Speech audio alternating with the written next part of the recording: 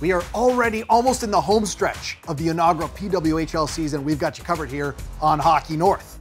Will Toronto ever lose again? Their winning streak just keeps going and going.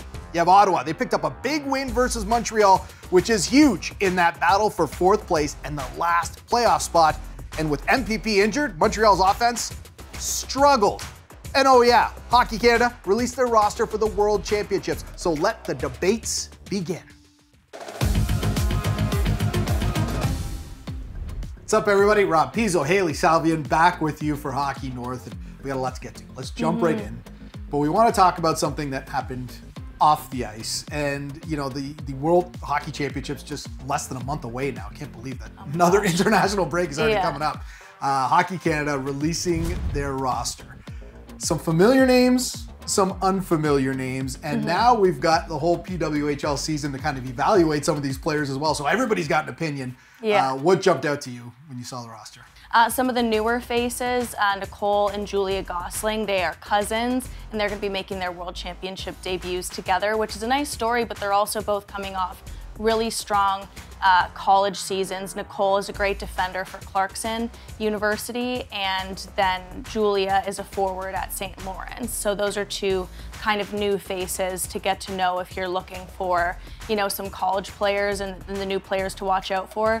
I think one of the bigger surprises when we're looking at the PWHL, the stats and the standings, Jessie Eldridge, she was ranked top 10 in league scoring. She's on New York. She's not on this roster. Another New York player, Corrine Schroeder, also didn't crack this roster, and she's been arguably the best goaltender. She has excellent stats in the PWHL, had the first ever win against Toronto in the first ever game. If people remember, she was unbelievable, and she's carried that through the whole season. But I think that just goes to show how hard it is to make Team Canada, especially at the goaltender position. I think we are on a 4-show streak of talking about Toronto streak, which has gone up to 9 games. And it's funny when you've got a league that's starting out the inaugural season, everything's a record. So every time they win, it's like a new record winning streak. They've allowed just 11 goals during this streak. It's getting a little crazy now, isn't it? Yeah, and then when you talk about the streak, Kristen Campbell herself is on a 10-game win streak.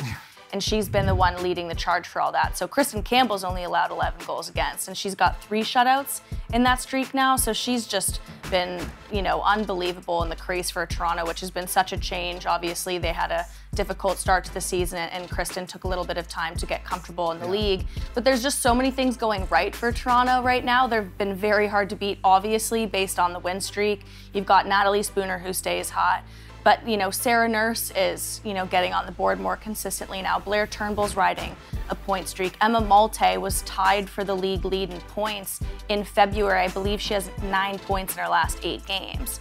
Hannah Miller has 3 goals in her last 2. You know, all the different players from up and down the lineup are getting in on the action, and that's what's made Toronto really difficult to beat, as well as the goaltending and just this kind of physical, gritty, defensive style of play that can be really hard to beat. And then you got Renata Fass and Jocelyn Rock. I'm tired watching how much ice time they're getting. It's ridiculous. Yeah, they're so impressive, and this is why when everyone was so surprised that Toronto went with Jocelyn Larocque at number 2, and we can relitigate that, we can revisit it as often as we want, right? And you know, at first when things weren't going well for Toronto and Alina Mueller's playing really great in Boston, there's a lot of people of like, okay, well, why'd they do this? Why did they go for the 35-year-old stay-at-home defender over the young gun, like, elite #1 center in Alina Mueller? And this is the reason. There is nobody who plays more meaningful minutes in big games than Jocelyn Larocque and Renata Fass. So when they had Renata Fass as one of their top 3 signings, it only made sense for Toronto to take Jocelyn Larocque, because Renata, excellent defender on her own. Jocelyn, amazing defender on her own. Together, they are like the best D pair in the world. They eat minutes. Power play, penalty kill, even strength, like those two can do it all. So this 9-game winning streak has catapulted Toronto into a tie for first place with Montreal. And when you have a 24-game season, the end of the season, the home stretch, 1/3, that's over a third of the season. It's crazy that we're actually talking about battling for the last playoff spot. And that's exactly what's happening now that we know the playoff format. And you've got Ottawa picked up a big win this week. And if they're the team that creeps into that 4th spot, that last playoff spot, Could they surprise people in the playoffs?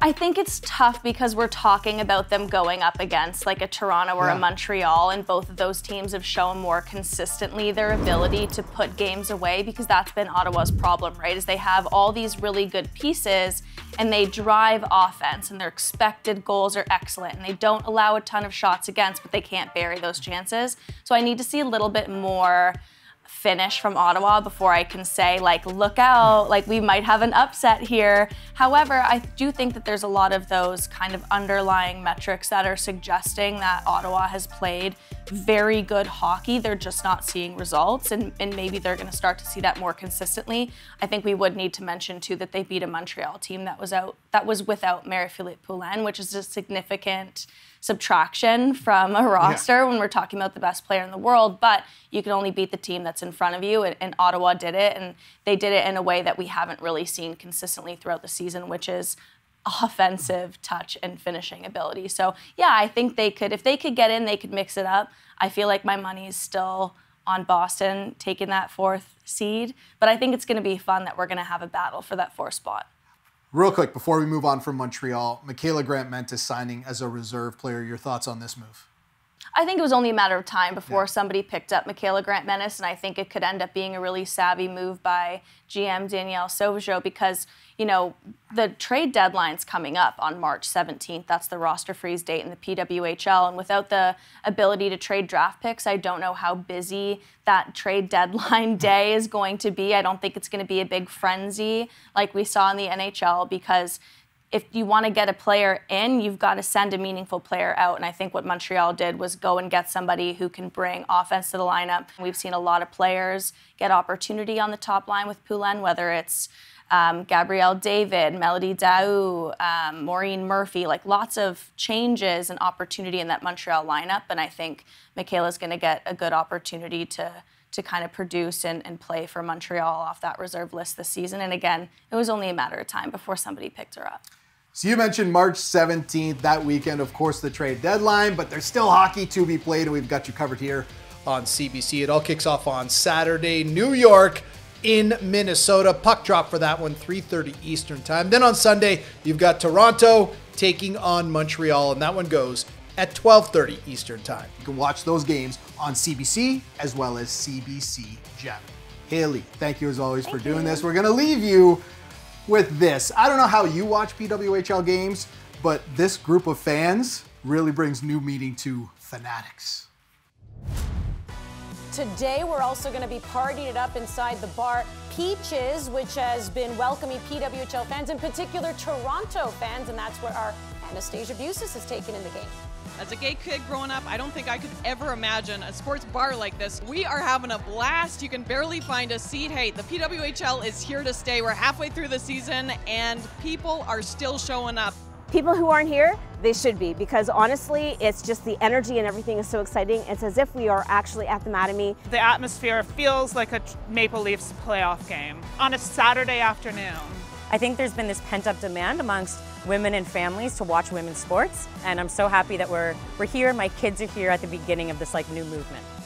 I would say the best word to describe the vibe when people are watching the games is just love. Yeah. There's high fives, there's yelling, there's screaming, there's hugging. It's so wonderful. It's starting to become a bit more competitive, and people, you know, are not just coming for the game, they want Toronto to win.